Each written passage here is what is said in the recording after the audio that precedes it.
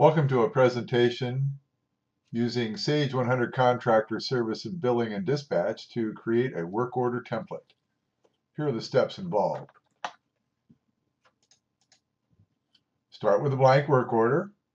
Some of the fields for the work order, like the work order number or the work order date, are set to pre-fill. You want to erase these. Fill in the other fields that you want to pre-fill when you use this template. Save the template with an appropriate name. Start your work order by loading the appropriate template. This works the same in several other spots in the program, like POs and subcontracts. Use these to save a lot of work. So, here's our blank work order. So we're going to begin the process by taking out the work order number, taking out the invoice number, taking out the date. We want to choose the appropriate type. I'm going to choose HVAC. I want the appropriate description. In this case, I want an emergency service call. Go down here and I need to start with a client. I'll erase that in a second so that I can fill in the rest of this grid.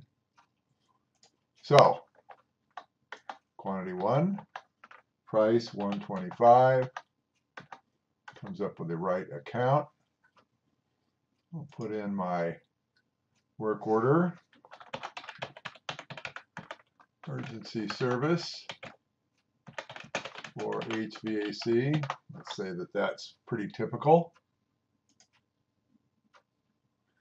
And then once that's all done, I simply go up here and I say save as a template. And it comes up and it says, what do you want to call it? I want to call it the emergency service call.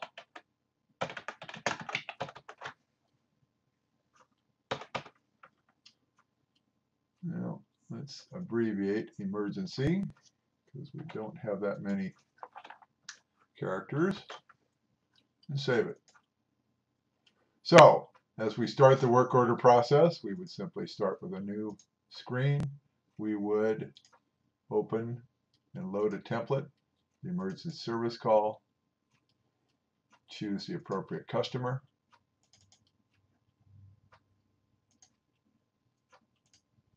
Notice how everything is filled out for us. Pretty easy. Again, this works in several other spots. If you have standard purchase orders or standard subcontracts or what have you, you can use this technique on those screens as well.